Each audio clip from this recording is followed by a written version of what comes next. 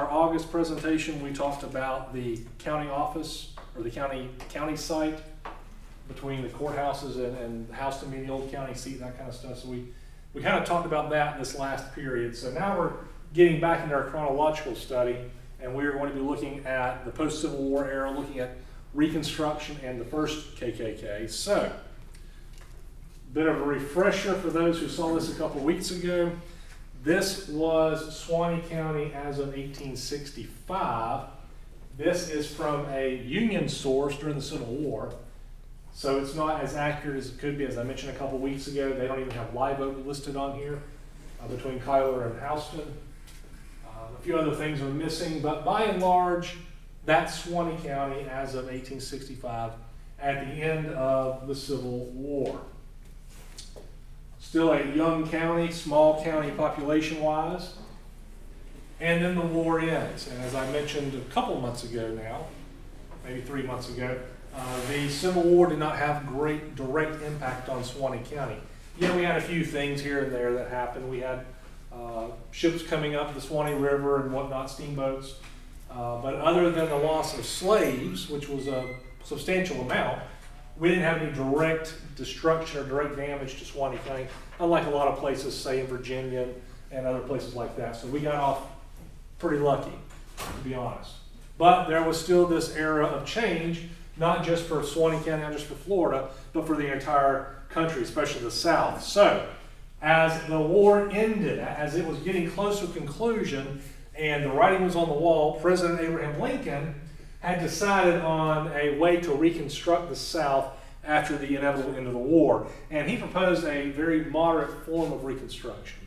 Basically things like if you wanted to be pardoned, if you had served against the North, or if you just wanted to be pardoned, you basically had to not have held Confederate civil office, you had not mistreated Union prisoners, and you would sign an oath of allegiance. Basically, that was all you needed to do under Lincoln's proposal for Reconstruction to be able to be reunited with the rest of the Union. Also, states. He suggested and recommended that a state could re-enter the Union after 10% of its population voted to do so, basically. Really, there was not much else related to it. We talked about a couple months ago with the Lincoln assassination, a conspiracy, and how one of our local boys was involved in that. And ironically, Lincoln's assassination made things worse on the South. I mean, Reconstruction became what it was because of Lincoln's assassination and the Southerners who had participated in that. So Lewis Thornton Powell, our 21-year-old Civil War soldier from Suwannee County that was involved in this, really ended up harming the South. The places that they were trying to protect and preserve harmed them by assassinating Lincoln. Because of this moderate Reconstruction, once Lincoln was assassinated, the radical Republicans in his cabinet and in Congress, let me throw in an aside here. When I talk about Republicans and Democrats in this era, you can almost flip them today, more or less. So when I talk about Republicans, I'm talking about how Democrats are today, and when I talk about Democrats, I'm talking about how Republicans are today. Not one-to-one ratio, but there's a lot of similarities, and we'll get into some of those as we go on. But the radical Republicans, the what we call probably far left today, but those folks pushed for what was called radical Reconstruction. It's like, oh no, the South has to pay for what they've done. We've just fought bloody 4 years of war. You're letting them off too easy. Now Lincoln's gone. We don't have to worry about him. Actually, Vice President Andrew Johnson, who had been from Tennessee, but still served in the Union and was Vice President during this era, he also pushed for a moderate Reconstruction. Part of it being from Tennessee, he didn't want to see his home state, brought down and cowered to their knees. So he pushed for moderate Reconstruction. Well, these radical Republicans didn't like that, and so that was one of the reasons really behind his near impeachment. He was the first president that came before impeachment proceedings, and that was one of the reasons why. There's lots of other things, but behind it all was pretty much he was trying to be nice to the South, his hometown. So that happened. He was not actually, the impeachment did not go through. He was not removed from office. but those radical Republicans were able to push the radical Reconstruction upon the South. So that entered that era of Reconstruction. Meanwhile, as that's going on, we've got the individual states, the southern states, are trying to get back to as much as normalcy as they can. And so we have the passing of, in Florida anyway, of an 1865 state constitution. There on the left is part of it. Our representative for this Constitutional Convention of 1865 was Silas Overstreet. He was a doctor. He was from the Columbus area, which is now Suwannee River State Park, and he served in the Civil War. He was in one of the local units, but as a surgeon and whatnot. So he served as the local representative for this Constitutional Convention. And basically, the 1865 Constitution was very similar to the previous ones, other than eliminating the slavery part. There really wasn't much change otherwise. So they thought that would get by, so that's what the state approved. But it was never fully put into place because as that's going on, Reconstruction begins and they throw it out. So basically what happens is for several years here in Florida and even more years in places like Louisiana and some other southern states, you've got basically a military occupation. Easiest way to put it. For us, it happened for about 3 years really badly. And in 1868, we were allowed to have another state constitutional convention be approved. Our representatives were Andrew Schuler and Thomas Urquhart. They were our representatives. And basically, this is when control of the state returned to the civilians. Before that point, it was under military rule. The governor, quote unquote, was a military appointed one. Governor Meade, I believe. There had been General Meade, fought in several major Civil War battles, fought against Lee and whatnot.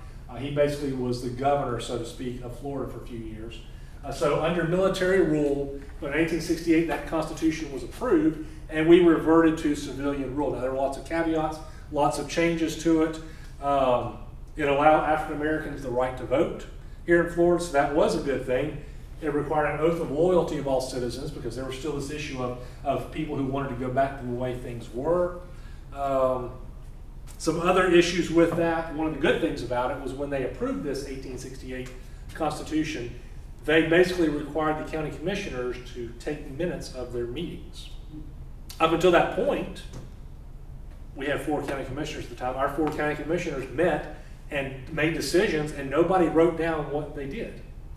And so the clerk's office where I work, we have minutes all the way back to not the beginning of the county, but 1868, October of 1868, and I'll show you a copy of it in just a second. But so the first 10 years of Suwannee County's history, when a lot of these major decisions were being made, we don't have, because why bother writing them down? Now we have other documentation that can provide some of the information, and that's why we know about things like Houston and different locations with that, but not from the county commission records, because they just don't exist. It's very aggravating. This is a scanned version, or an old scanned version, microfilm copy of the original documents that we saw in the office. And it's basically minutes of the regular meeting of Suwannee County from the 5th day of October, 1868. It lists the county commissioners, either whether they were there or not. And then basically, as they did every year pretty much, they had a slate of jurors, potential jurors for the year. So that's where all these other things come in. So that's the first page of our county commission minutes that we have, and we still continue to take today. That's one of my jobs at the office, is clerk to the Board of County Commissioners. I sit up there usually, me and my assistant, one of us, will sit up there and take minutes of the meeting. So we have a permanent record of what happens, because these are permanent records. Don't get rid of them. So it is good to have them. And there's so much I've learned from these old minutes. Granted, a whole day's worth of meeting might be one paragraph long. They didn't go into a lot of detail back then, but it still gives us more than we have in the first 10 years of our history, where there's nothing. So, Reconstruction.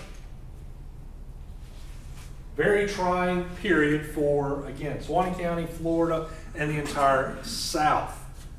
Military occupation, military governors, lots of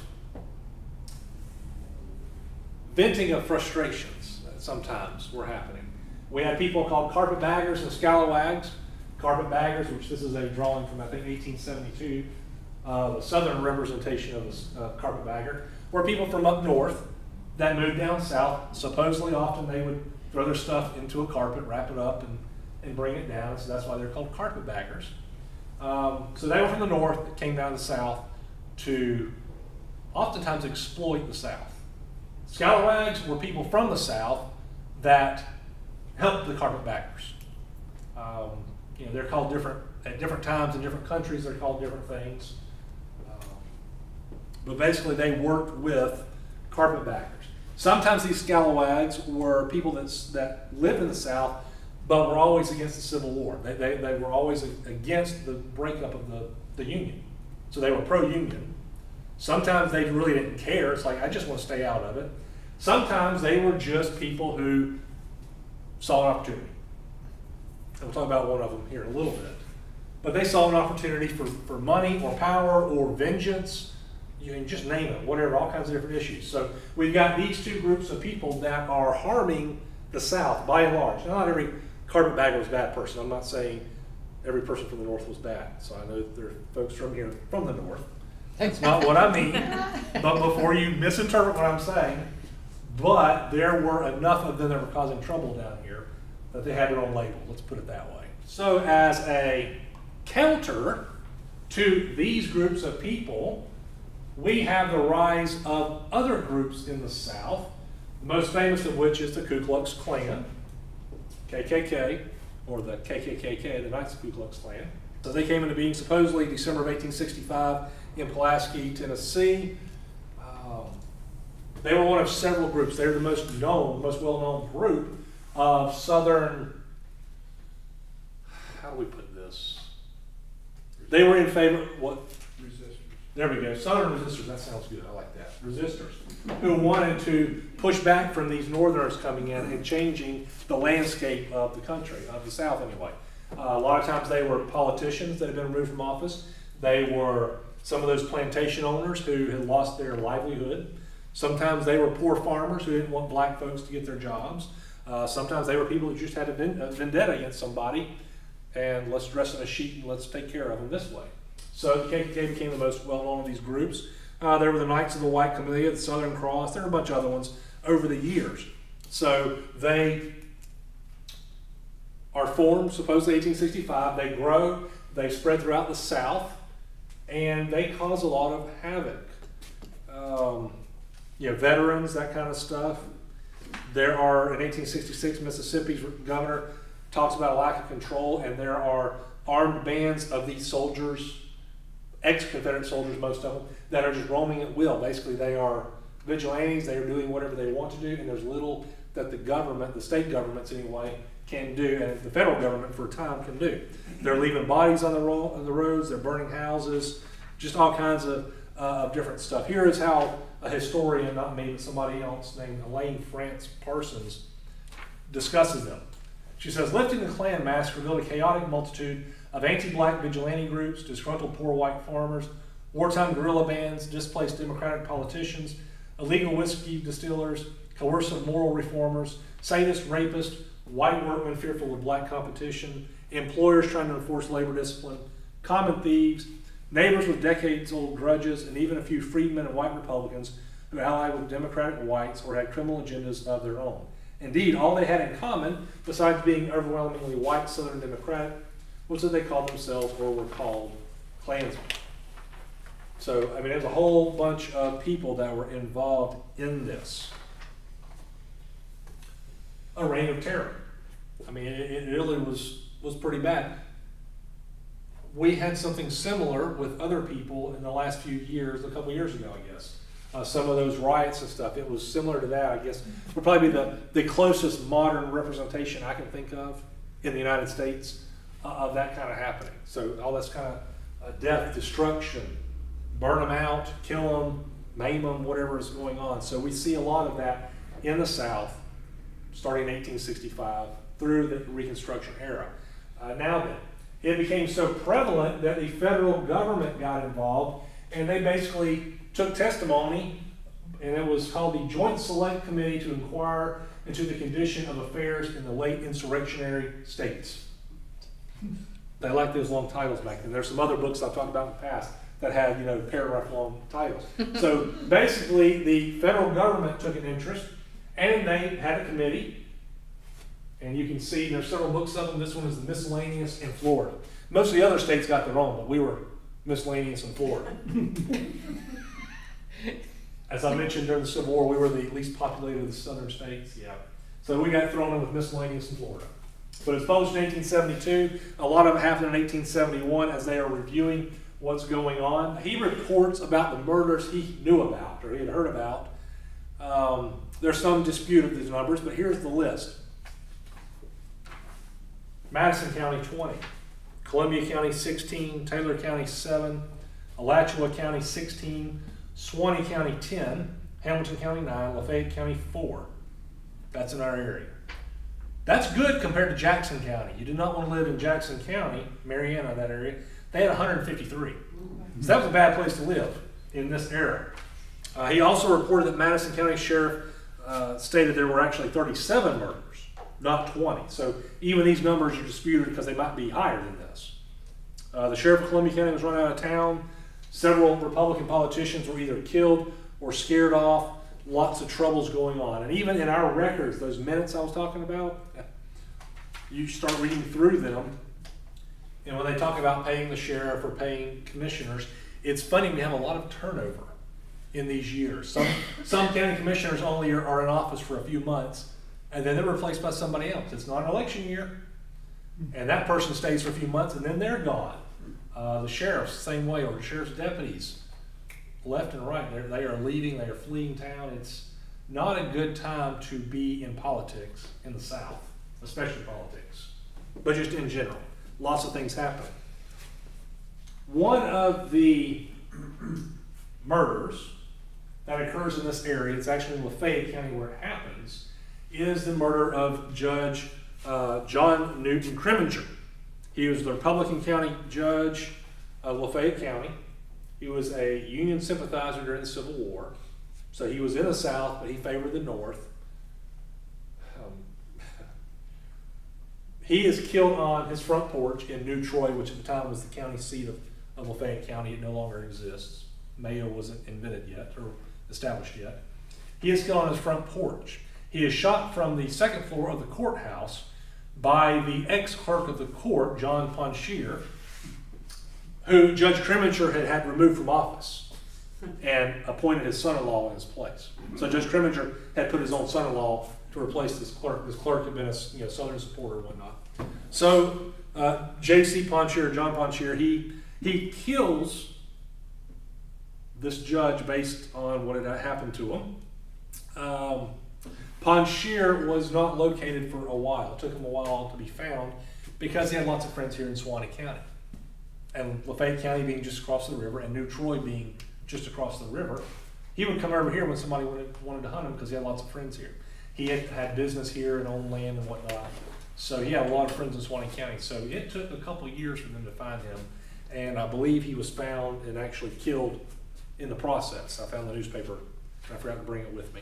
There's stuff I didn't bring because of the weather. I'm sorry I didn't have any documents. But one of them was a discussion of him being found out in the boondocks, out in the woods, and killed by a posse that was hunting him down. But it was like 2 years later. So that happened in Lafayette, but we were related because it was Suwannee County. Now, in that discussion of Judge Criminger's death, there were some others involved in testimony of what was happening locally. One of them was a guy by the name of Thomas T. Long. Thomas Long was the circuit judge for this area, for our district, the Suwannee district at the time, which included Suwannee County.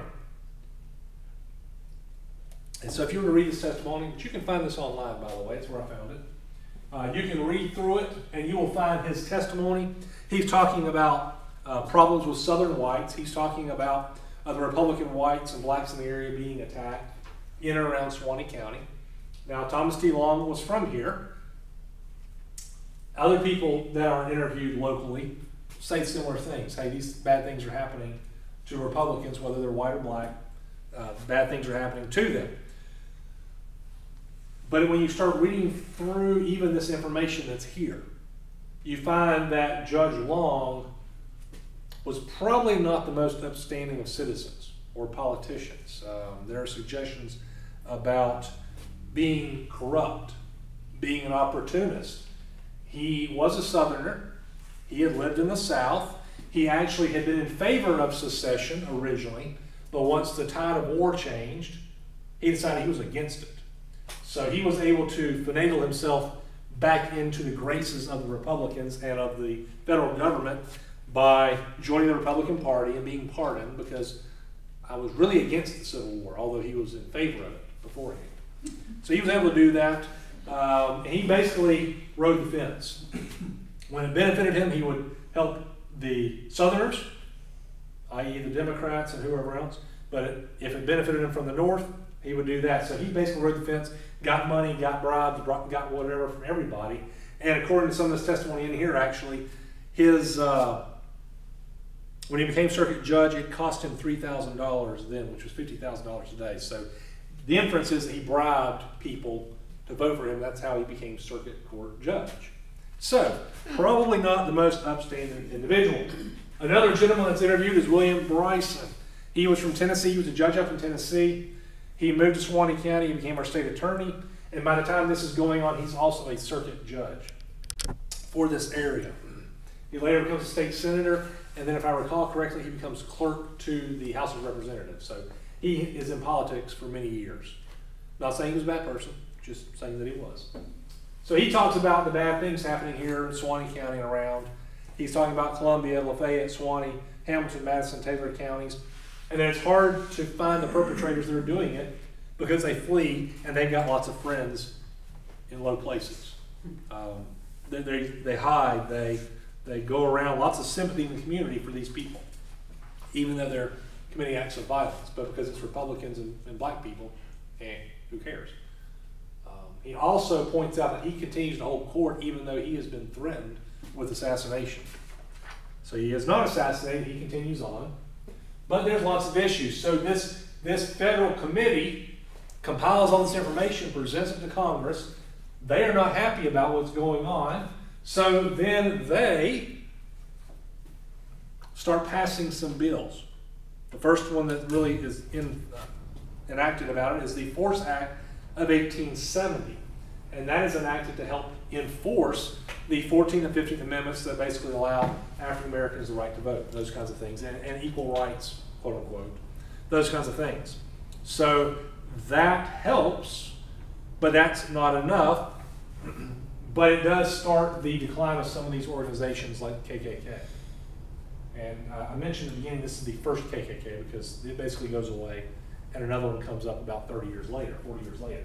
So the KKK starts to decline a little bit, and some of these other groups, White Magnolia, Southern Cross, and whatnot, they start to decline because of this. Even more so is the Civil Rights Act of 1871. This one is popularly called the Ku Klux Klan Act, and that's really what it focuses on, are these groups who are committing acts of terror, I guess we could say. And it gives the federal government more powers. Because the first one was a start, but there was not a lot of backbone to it, not a lot of enforcement ability. Yeah, we admit that this is happening, we see there's a problem, but there wasn't much the federal government could do about it, other than point it out. It's like, hey, look, we're doing wrong. But this 1871 Act, the Ku Klux Klan Act, gives the federal government all kinds of powers to enforce what's going on, stopping the intimidation. The gentleman who proposes it, who wrote this act, is this gentleman here, who, if you are a Civil War buff, probably recognize him as General Benjamin Butler. The Beast of New Orleans is what he was nicknamed by the South. This is the gentleman who's most known for passing a general order. I don't remember the number, if it was 15 or something, but after he became the military general over New Orleans when it was captured, he is the one that got tired of ladies dumping their chamber pots onto his troops. And so he basically passed an order saying any lady caught doing that will be assumed to be, basically the gist of it is being a prostitute. And so he was called the Beast of New Orleans because of that. It's a whole funny thing. And, interesting. But he became a senator, and he's the one that wrote and pushed this act to be approved. So this happened, and because of the 1870 Act and the 1871 Act from the federal government, these Southern groups are decimated. KKK and whatnot are destroyed. The Attorney General leads prosecutions, and he's going for them. And so a lot of them are hit. The White League, the Red Shirts, all these other ones are being hit. The White League is in Louisiana, the Red Shirts, Mississippi, South Carolina, all those kinds of things. They are hit hard. Are they totally eliminated? No, they are still able to intimidate. Even in the 1874 and 1876 elections, they're able to intimidate black voters and white voters alike. But their power is greatly diminished, and the back of them is basically broken because of these two acts. So, meanwhile, all that's going on at a state federal level, we have business continuing as much as usual as possible. And one of the things that carries on in Suwannee County are ferries. We don't have bridges over the Suwannee River, but we do have multiple ferries. And so we have to have the, I guess from the state constitution, instead of it being a federal or a state act of I'm approving this ferry like it used to be, it goes into the hands of the county commissioners of the two counties where the ferries cross. So in our case, Suwannee County, we've got Lafayette County, Madison County, Hamilton County at that time that we connect with ferries. So those commissioners work together to set rates and whatnot. It seems to be wherever the ferry owner lived, I think, is more so the county in charge of it. So we've got in our office, the clerk's office, 1870s, 1880s, I've got probably a dozen or more ferry petitions, ferry approvals. Lots of different things. Let's see, Barrington's Ferry, Livingston's Ferry, which was near Dowling Park, Charles Ferry, which is Charles Springs today, Platt's Ferry, which is at Columbus, Roland's Bluff Ferry at what would become Brantford, Mineral Springs, which is Suwannee Springs, and many more. But in these petitions, and again, they're at the clerk's office, I can pull them out and show you, it would show what they could charge. So typically, for instance, 1872, which is when I believe this one's from. Well, this is 1873. It is from H.C. Stevens, whose son Worth Stevens owned a big store we'll talk about later on in a few months. Anyway, these guys, the typical ferry ride costs were 10 cents per foot. So foot passenger, not per foot, but per foot passenger. 25 cents for a man on a horse, 50 cents for a horse and buggy or an ox cart, 75 cents for a 2-horse wagon, $1 for a 4-horse wagon, and $1.50 for a 6-horse. So, lots of repetition. This one actually is, the one at Columbus. Ultimately, if you read the whole thing, it's from Charles Dean to some folks, and others have to swear that they know this guy and they agree he's a good guy, blah, blah, blah, blah. So this one's for Dean's Ferry there at Columbus. If you go to the state park today, you can see where the ferry crossed on our side anyway, because there's a ramp, basically it's a slope down to the water. That's where it was. That was not the first one there, but that was one of them. Some of these ferries go on for decades. There was, I think the last one on the Suwannee River, which was in Gilchrist County, I think was running up to the 1950s. There's a picture I've got of like a 57 Chevy or something being floated over the ferry crossing. So, interesting. We got rid of ours before then. So, ferries are going on. Other things are going on. And I talked about this in our last presentation about the county site and the county seat, because this building had been built by Nathan Walker and Henry Wise as a county commission, or as a courthouse for the county commissioners, when they were still trying to figure out where the county seat was going to be. Is it going to be Houston? Is it going to be where it is now? Is it going to be where the old part of the original part of Live Oak was, which was a few blocks to the west, where Houston Street and Highway 90 are? That was pretty much downtown Live Oak originally.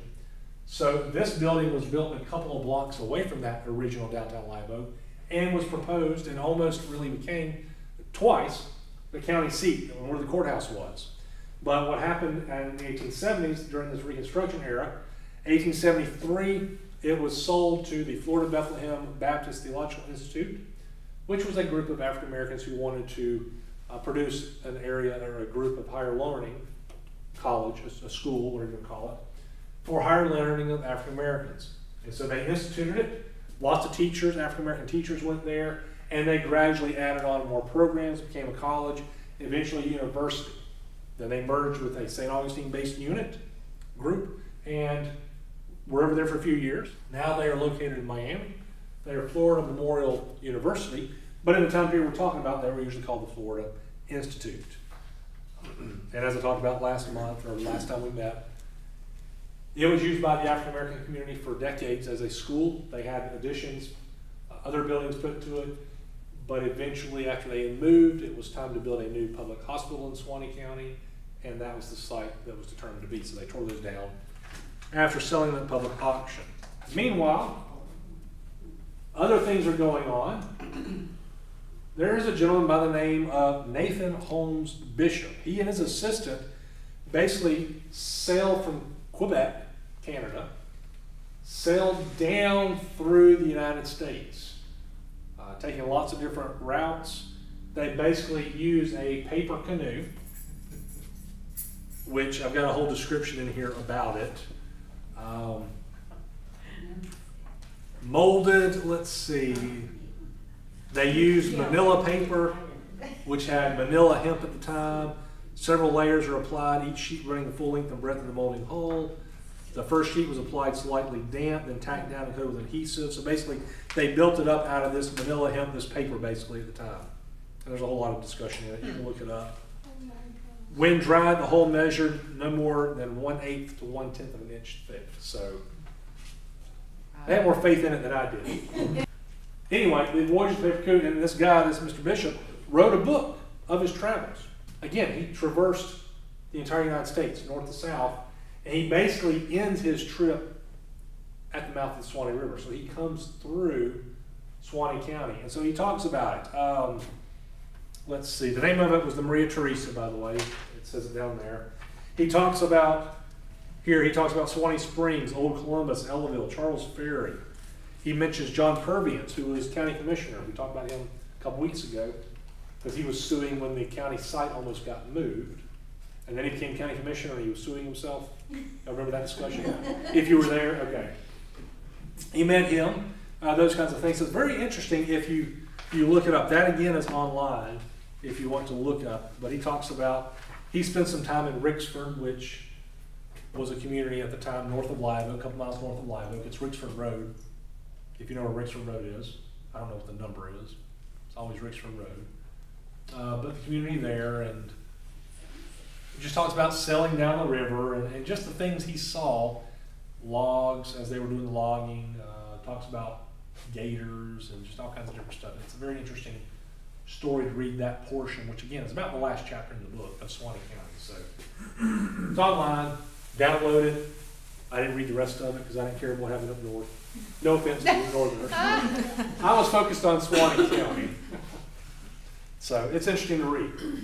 Gentleman from the, well, I guess from the north you could say. George Franklin Drew was born in Alton, New Hampshire, August 6, 1827. In the 1840s, he moves to Columbus, Georgia, and gets into business, becomes a successful businessman. He's a machinist, timber industry, those kinds of things. So he becomes a big businessman. When the Civil War starts, he remains in the South, but he really doesn't want there to be a war. He is a unionist. He's really in favor of preserving the Union. But he stays in the South. He doesn't move. He doesn't fight against the South either. He probably provides goods and services to both sides. We're not particularly sure about that. We do know he was arrested at one point by the Confederate authorities because they claim he's helping the North. But he's helping everybody. I guess he doesn't really care who it is. If you want to buy something from me, I'll sell it. I don't care who you are.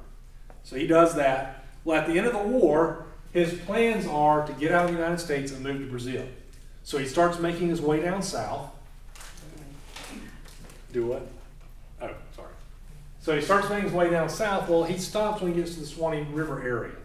He decides, hey, there's lots of timber here. There's lots of business opportunities. So he moves to, ends up being Madison County, just across the river from the community of Columbus. He establishes a large sawmill. Supposedly it's the largest in Florida at the time. I don't know if that's true or not, but I have read that in different sources. But he builds up a community across from Columbus that he calls Ellaville, named after one of his domestic not slaves, but servants, named Ella. And so that becomes Ellaville, which then draws the population of Columbus across the river. So Columbus and Suwannee County dies out. Ellaville becomes a big bustling community, 500 plus people at one point, and he makes a lot of money. In 1876, he is nominated to be the Democratic nominee for governor in Florida. He wins because he's not a career politician. He's kind of been on the fence. He's helped everybody. He hasn't, been bitter towards either side. And so he is elected as governor of Florida in 1876. So he goes in 1877. The margin was 24,179 to 23,982. So almost 50,000 votes, less than 200 separated, if I'm adding right. Yeah, 200 separated basically. So close voted. He beats out the Republican, Marcellus Stearns. Very controversial election, all kinds of things going. One of the stories that I have read is after he is elected, he is going to be going to Tallahassee to be sworn in, and Republican folks don't like it, and so the military, under Republican leadership, is sending troops from Jacksonville to arrest him by railroad.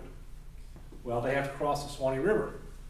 At the time, as I mentioned a couple months ago, there was a wooden covered railroad bridge over the Suwannee River at Columbus, where the state park is today. And so he basically sends people that are loyal to him out onto that bridge, takes measurements of it, because, let me back up. He's friends with a lot of people in Florida. He's got a lot of people he knows, and in his industry, he's made lots of friends, including those that run telegraphs and the railroads and stuff. So as soon as that military force starts traveling by train from Jacksonville, he gets the telegraph, hey, you got people coming to arrest you. So he's caught wind of it. So he sends out people loyal to him to measure that railroad bridge at the state park, where the state park is today, measures all of it, takes the ties, like the railroad ties, out of it, puts it, I think, in his barn, and then he burns the bridge down. So as the story goes, as the train gets close to there, they realize there's no bridge. They stop. They're not able to cross over in time to stop him from going over to be sworn in. Now, apparently there's an assassination attempt there at the swearing-in ceremony. But he survives, is uninjured, and becomes governor.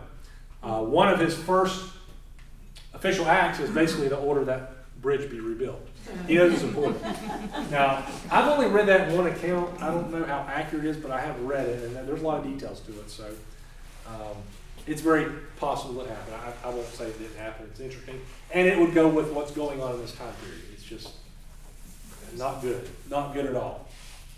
But during his administration, Reconstruction ended in Florida at that point, and a lot of basically the rest of the South. He pushes for smaller government.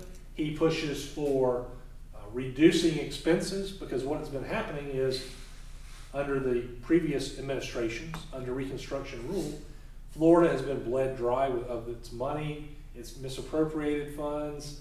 Lots of bad things have happened under those carpetbaggers and scalawags. But he tries to build up the economic prosperity of the state.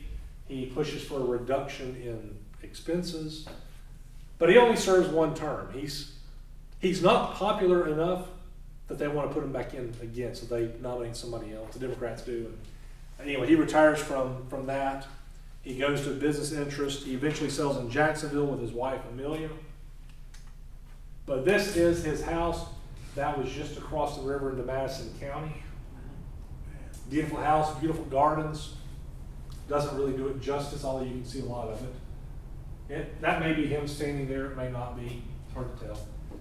But it was built in 1868 by his brothers, because they moved down here also. And as governor, there was not a governor's mansion at the time. So basically what he would do is pretty much every morning, or whenever he was needed, he would hop on the train that was right in front of his house. This picture is actually probably taken from the train. Right in front of his house, he'd hop on, go to Tallahassee, conduct business, and then travel back. Because again, there was no mansion there, a governor's mansion in Tallahassee. So basically, as his governor, most of his business was conducted here. He had a little home office and whatnot. So he would conduct a lot of business there. I've read in one account that this was supposedly the first house in Florida with electricity, telephone, and a bathroom, inside bathroom. I don't know if that's true or not, but I did read that, so I'm throwing it out there for you.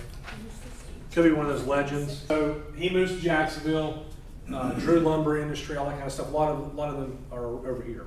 He's got a lot of the industry here because of our timber. So although he might be in Jacksonville, he is doing work in Suwannee County. He's doing work in Lafayette County, things like that. Lots of various interests. But that's the governor's portrait in Tallahassee of him. He died on September 26, 1900, just days after his wife had died. Actually, a few hours, I'm sorry. A few hours after his wife died. He wrote this 2 days before he died. That's where the days come in. He wrote this 2 dadays before he died to one of his children. He basically says, knowing that his wife was sick at that point, he said, I don't want to live whenever she's gone. Let's quote, when she is taken, I don't care to live any longer. So basically, September 26th, she died. He took care of her funeral arrangements, went out on the front porch, sat in his rocking chair, and just died. Wow. The newspapers say he died of a broken heart. I can believe that. My great-grandparents died within 2 days of each other. I mean, it was a double funeral for them. Y'all probably know people that have done that too. So he died. As one of his friends said, he was seen to draw a long breath, gasp once or twice, after which his head fell to the back of the chair and immediately became motionless. So he died of a broken heart in 1900. He and his wife were buried in Jacksonville. Meanwhile, to answer your question about the house was sold to various people over the years. It gradually fell into disrepair. I've got lots of pictures of it over the years, but that's a whole other presentation. Over the years, it fell into disrepair. There were attempts, even in the 1950s, by the state to put money into it, to rebuild it, to restore it. But I think I've got a copy of the letter at the office still. And they basically realized that the money they'd allotted for it would not even repair the front porch. I mean, it was thousands of dollars back then in the 50s, and it was gone. It was going down. It was just way beyond what local folks and the state folks wanted to do. And as I've talked about before, the 1950s, 60s, 70s was an era of out with the old and with the new. Who cares about the old buildings, the old stuff? We need these modern, postmodern structures coming in. So it really was not a focus. If it had been today, they probably would have appropriated money for it. It was a governor's mansion, by the way. I mean, it was a governor's house that served as the governor's mansion, basically. It would have been something preserved today. Not 60, 70 years ago, 50 years ago. So what happened was it was abandoned. It was stripped. This is a picture of it taken in 1970, which was shortly before it was burned down in December of 1970. So the house itself is gone. So don't be looking for it because you're not going to find the house. I've heard from my parents and other people that are older than me when they go, that was like the teenage hangout sometimes. For better or for worse. It was the hangout, one of the hangouts. But it was torn down or burned down. The Suwannee River Water Management District owns the property now. And they have preserved what's left of it, which basically is part of the foundation. The water cistern, the underground portion of the barn, it's called the back barn, but depending on where you're standing in it, it's a long barn, and some of it goes about this high into the ground. It's bricked. The above structure's gone. It's been a few years since I've been there. Noble A. Hull briefly served as lieutenant governor under Governor Drew. Noble Hull was from Suwannee County. Not sure if he was originally from here. No, he was not, as I look at my notes. He was born in Georgia. Raised on a plantation. He attended the Chatham Academy in Savannah. Mercantile pursuits. He moved to Florida in 1851. Here in what became Suwannee County. It was not Suwannee County yet. But he moved here, got into business, did lots of different things. When Suwannee became a county, he became our first sheriff. So Noble Hull was our first sheriff. And he lived, and part of his family lived in a house that still exists on County Road 49. It's called the Hull Hawkins House because the Hawkins family owned it after the Hull family. Ironwood Preserve, I believe is what it's called today. Mm-hmm. But on 49, all that property, but there's a house. I don't think I've got a picture of it. Nope. But anyway, that's an old house built in the 1850s, so I believe he's the one that built it, either that or close family. But he lived here for many years. He became lots of other things in the Civil War in the House of Representatives. He was president of the convention where Florida seceded from the Union. He served as a captain in the 1st Florida Cavalry during the war. After the war, he moved from here and went over to Jacksonville, went back into business. He moved to Sanford for about 3 years. But basically, he was in Jacksonville for the rest of his life. He was sworn in as our lieutenant governor on January 2nd, 1877. The next year, he was elected to the U.S. House of Representatives.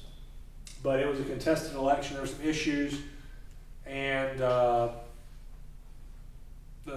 election was contested by Horatio Bisbee, who was then put in to replace him. So election issues, again, not the first time that's ever happened around here. And he is removed from office, and Bisbee is put in his place. So, you know, Noble Hole, again, our first sheriff, big into politics. Meanwhile, business is going on in Suwannee County at this time. We had steamboats prior to the Civil War. Well, there's a little hiatus for a couple years after the war because all the steamboats were either destroyed or sunk or captured, whatnot. So there's nothing here for a couple years. The first known steamboat to return to the Suwannee River after the Civil War was one called the Waywanhock, built in Maine in 1863. It served in the Union military. After the war, it is transferred to the South. By 1872, she is sailing up and down the Suwannee River between Cedar Key and New Troy, which was the county seat of Lafayette County, delivering supplies, selling things, and whatnot. A couple years later, she is moved over to New Orleans and kind of goes from there until she's destroyed or broken up. The next one was the David Yulee, 89-ton steamer, built in Cedar Key. She was 82 feet long, 22 feet wide, 4 feet deep, so not the biggest, not the smallest steamboat, but one of those that ran on the river. She was very plainly built. She was named after Senator David Yulee, David Levy Yulee. Levy County is named after him. The city of Yulee is named after him. He had a railroad. He built the original Florida Railway between Fernandina Beach and Cedar Key. We talked about it, I guess, in the Civil War discussion a little bit. But anyway, the David L. Yulee was the next steamboat on the river. Very plainly built, mainly a freight carrier, occasionally passengers, but mainly just freight. And she served for many years on the river.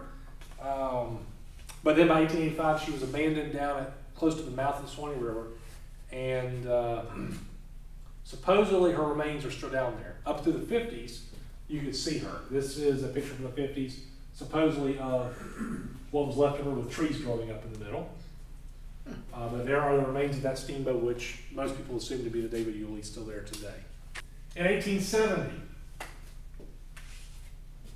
we've already had a discussion by African Americans of having a place of higher learning, the Florida Institute. Meanwhile, in 1870, the African Methodist Episcopal Church, AME Church, decides they want to have a place of higher learning and education for their folks. And so they choose Live Oak as that location.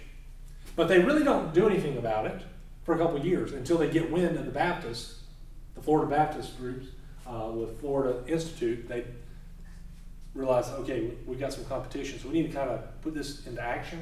And so they establish this school called Brown's Theological Seminary, or Brown's Theological and Classical Institute. So in 1872, they buy up 10 acres from Nancy Parsley, who basically, she and her husband set up downtown Live Oak as we know it today. But they buy up 10 acres in what is now John Hill Park, Recreation Park, and they start building their school, campus there. July 4th, 1872, there is a great fanfare held as they lay the cornerstone. Over 1,000 people attend. It's a big deal. So things are going good. 1873, they rename it to Brown's University of the State of Florida. So it's still incomplete. The building is not finished. They don't have any students yet, but they're renaming the school already. But the school never opens in Live Oak because there are some things happening. Things like scandals, fires, the 1873 financial panic throughout the country, things like that, embezzlement, then a hurricane.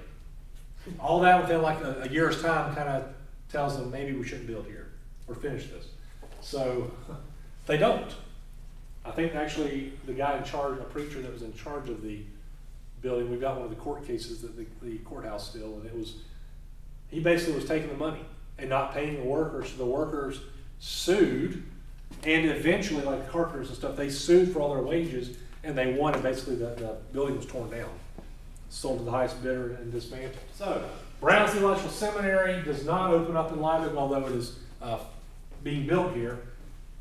They decided in 1983 to move it, reopen it. They reopen it in Jacksonville, a place called Edward Waters College. And it still operates today as the oldest private college in the state of Florida. So, Edward Waters College started here. Just never had any students. See, that's how big Live Oak was. That's how central it was to Florida, that we had 2 African American schools here in the 1870s briefly, and then on for Ford Institute for 40 years, 50 years. I'll hit that in just a second. Meanwhile, we got other things going on in Suwannee County. We got more newspapers coming out.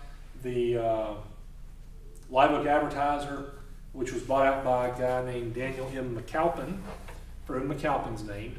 He later becomes editor of what becomes the Suwannee Democrat, because he renames his Live Oak Advertiser the Florida Bulletin. Florida Bulletin merges with another newspaper in 1897, I believe, if memory serves, and it becomes the Suwannee Democrat, which up until a couple years ago was our major newspaper. There was also the Florida Crescent, which was established in 1876, quote, devoted to the interest of Live Oak and Suwannee County. It doesn't last long. There's lots of newspapers that only last a short period of time, a couple years, those kinds of things. As that's going on, we have the convict lease system that is set in place by Governor Drew.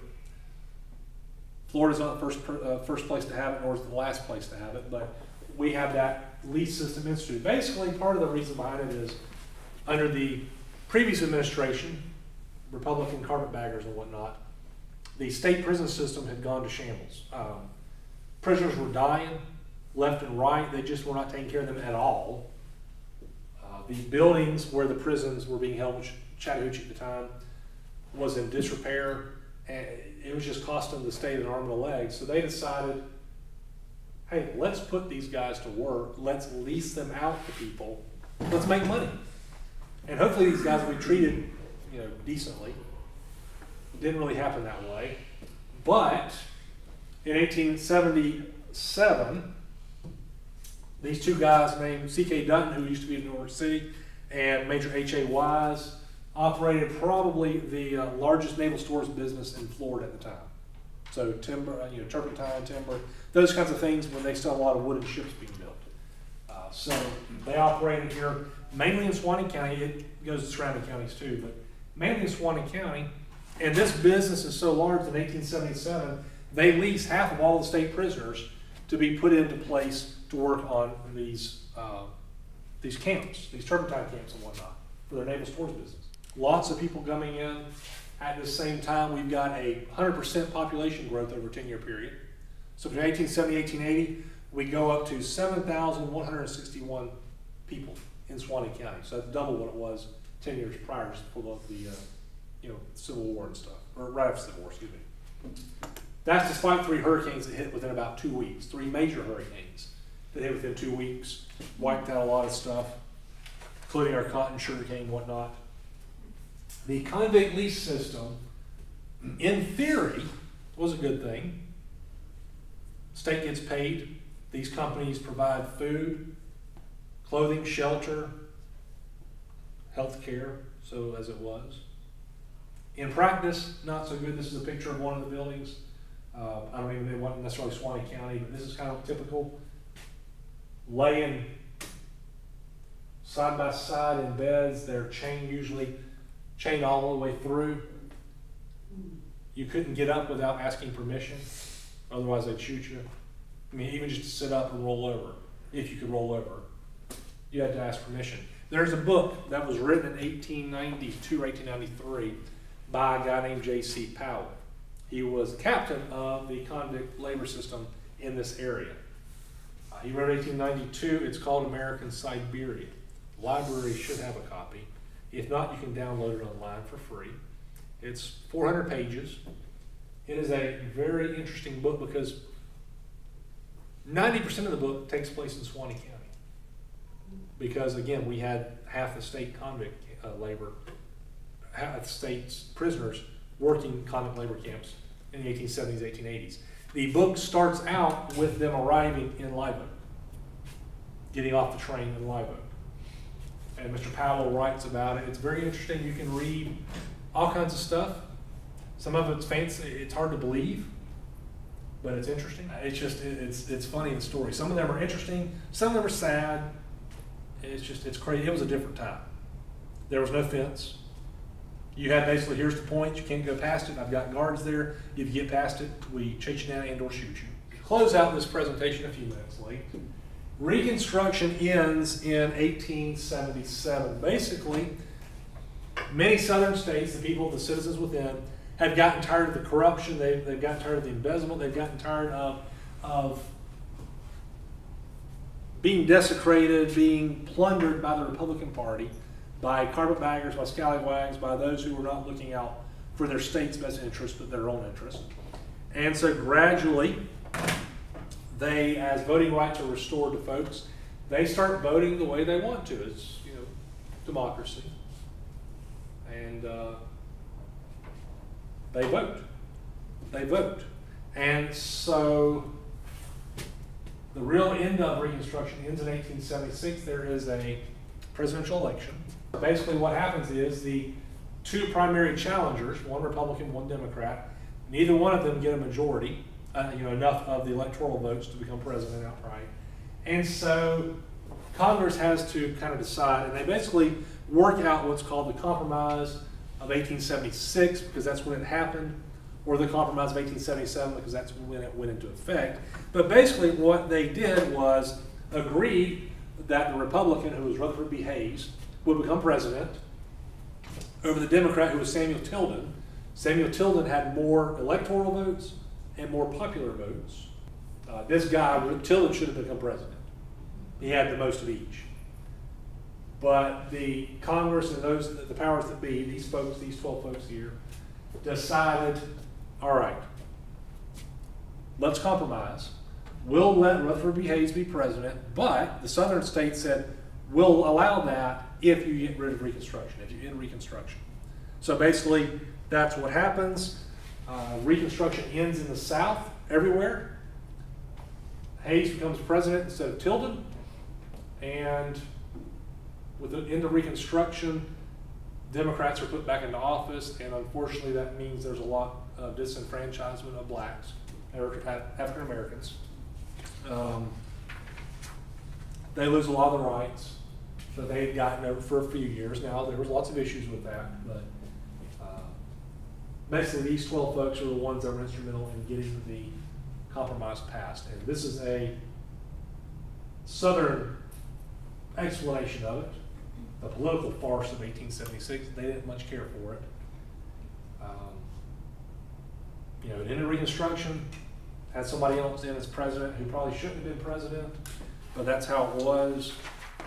And Reconstruction ends, and we move on from there. So, next month we'll talk about post-Reconstruction, late 1870s, and then the 1880s.